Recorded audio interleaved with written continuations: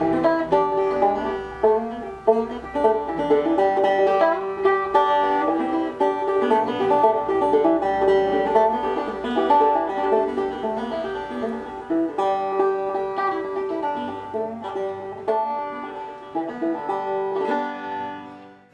the town of Spindale, North Carolina, is where you will find one of the greatest musical treasures to ever come out of Rutherford County.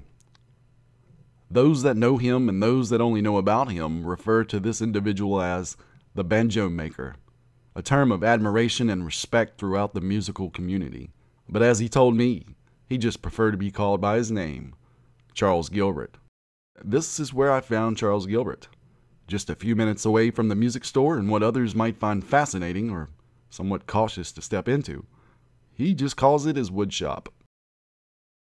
Back when I was 12 years old, I had a banjo and was learning to pick some, you know, and I tore this finger off.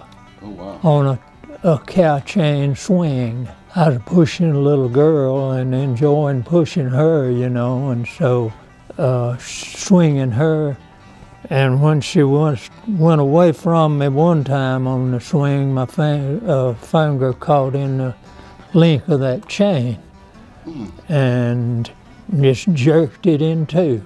Just jerked the bone sticking out there. But Uncle Dave Macon used to come on at 9:15 when I was just a boy, and I really enjoyed hearing him. He was on the Grand Ole Opry, and I enjoyed hearing him, and I've just always been interested in the banjo. I don't think there's anything sounds as good as a banjo, so it's a shame I never could pick, but I guess I got the closest thing to it when I decided to try to make some. And I don't know, in the 1990s, I got a hold of a disease that polymyalgia rheumatica, and I just figured I'd already retired, and I figured I'd when I realized I had that,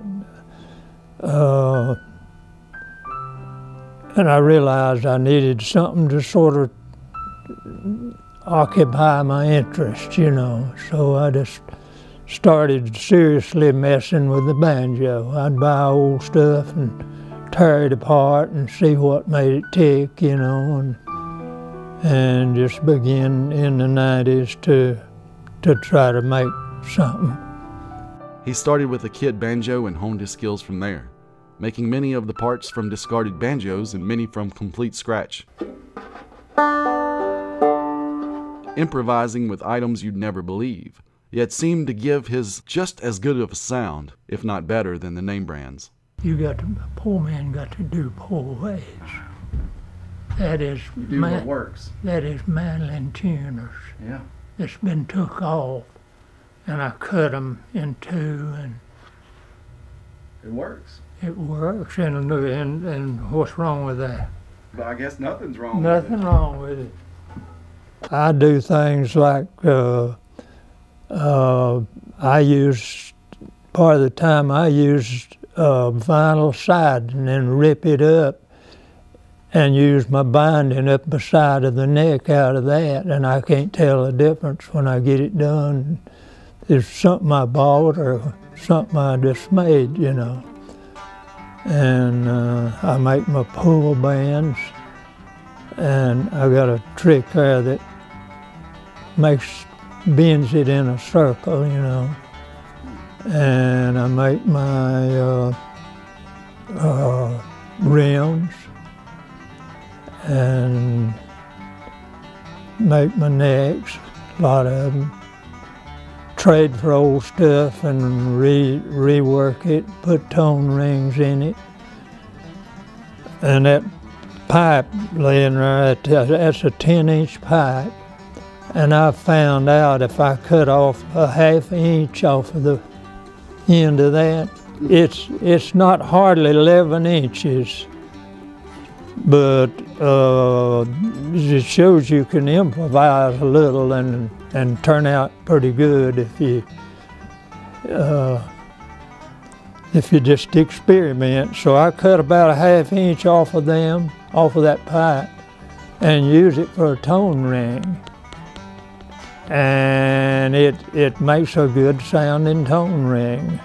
When I asked him how long it takes to make just one banjo, his response was nothing less than astonishing.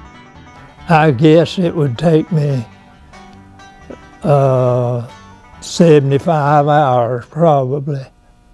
75 hours to make one banjo? Probably. Wow. He says that he's not sure how many he's made. He's lost count over the years, but including the ones that he has tinkered on, ones that he's fixed for other people, and ones that didn't go so well in the beginning, that it would be well over 100. But I just do everything really the hard way. I don't have any special equipment.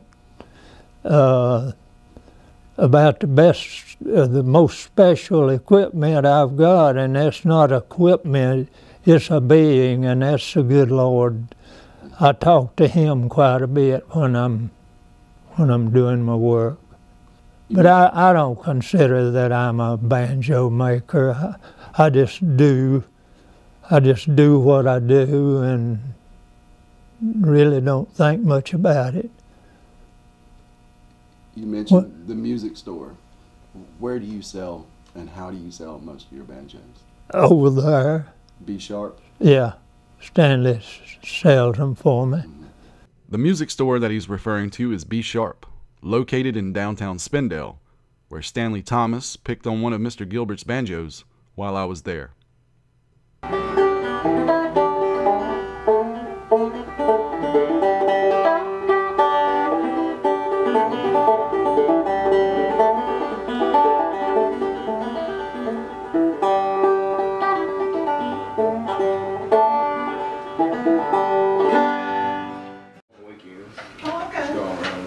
That's one that he built pretty much of the whole banjo. Yeah. This right here is an old Vega that he just rebuilt, and it's probably from the 20s. You can walk into B Sharp and all you have to do is ask for one of the Banjo Maker's banjos, and Stanley Thomas will get one down for you, and as soon as you hear it play, you'll fall in love with that sound and walk out the proud new owner of one of Mr. Gilbert's banjos. But I don't consider that I'm a banjo maker. I just do what I do and really don't think much about it. This is The Thompson Report.